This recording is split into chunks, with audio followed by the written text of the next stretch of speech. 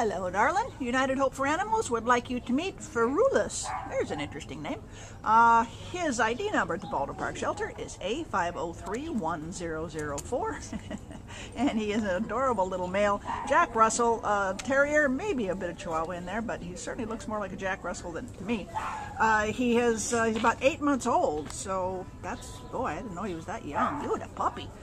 He came in as an owner surrender on February 16th because they said they had too many dogs.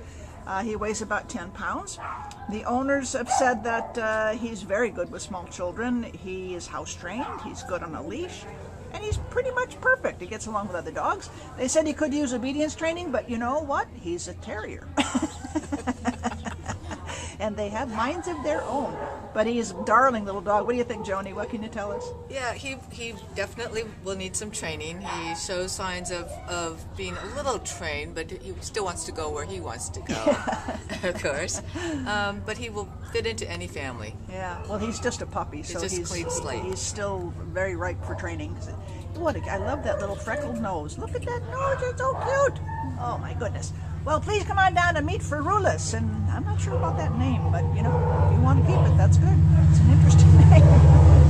At the Baldwin Park Shelter. Oh, loud train. Good boy. You did good.